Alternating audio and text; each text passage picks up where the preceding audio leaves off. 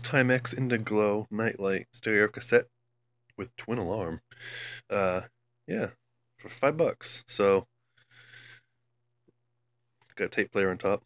No record function, so it doesn't record. However, the motor they used in it is a really rink-a-dink motor that you would see in one of those portable, little itty-bitty portable cassette things that you can snap onto your belt and shit.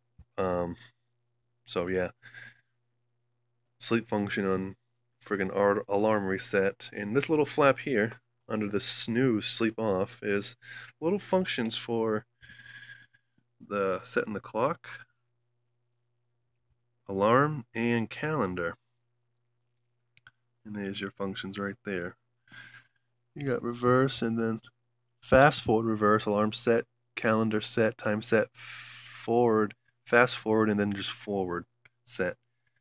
So yeah, and then a little sensor to indicate light and dark for your screen to light up, stereo, tape indicator,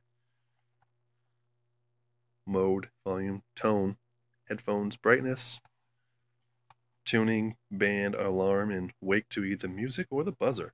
So yeah, the tape player, however, because they use such a shitty motor in this one, I already opened it up and there's nothing wrong with the belt, so it's the motor, obviously.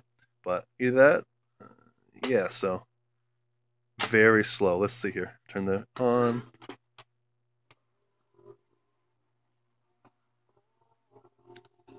And this is all you get.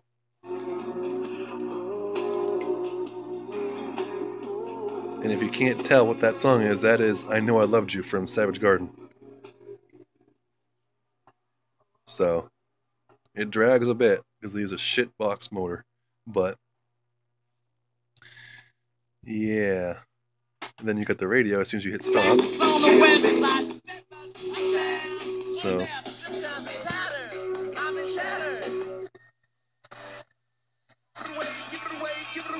oh god. I'm not a big fan of that song.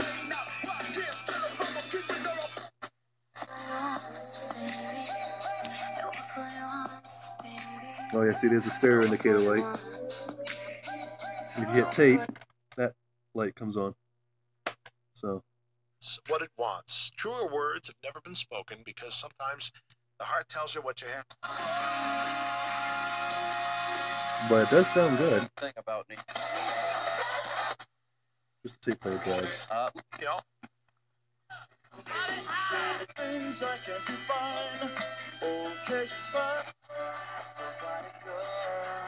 Broadcasting live with stuff to win and of course plenty of margaritas.